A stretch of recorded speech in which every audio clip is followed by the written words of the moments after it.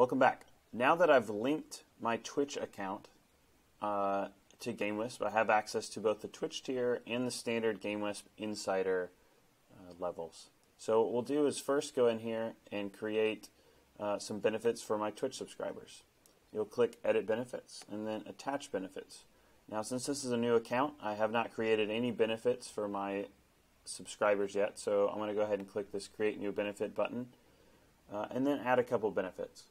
We have a couple of benefits that you can add here to the Twitch tier, the mass digital delivery and personal digital delivery. I'm going to go ahead and add a mass digital delivery and a personal to this tier. So I'm going to go ahead and say that I will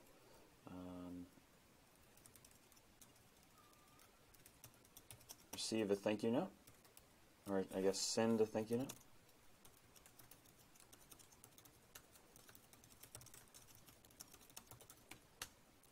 In the benefit, so the power of this, as you may know, is that the title and description show up on the front end before you subscribe. After someone subscribes to a tier with this benefit, whatever's in this last third box will get sent to them automatically.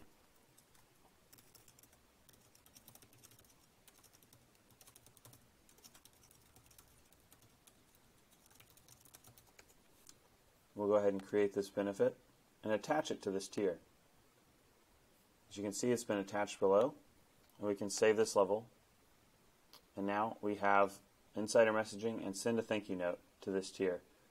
As I mentioned, I'm going to add a personal digital delivery tier benefit, and I'll do that here. We'll create one more benefit, and that'll be a personal digital delivery. So this is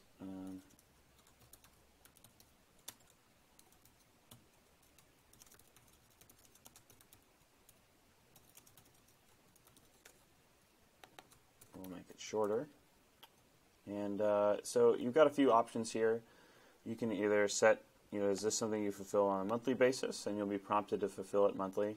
This is a delayed benefit, i.e., does it only kick in after a certain amount of time, or do you need the information? Do we need information from the insider to fulfill this input? So the idea would be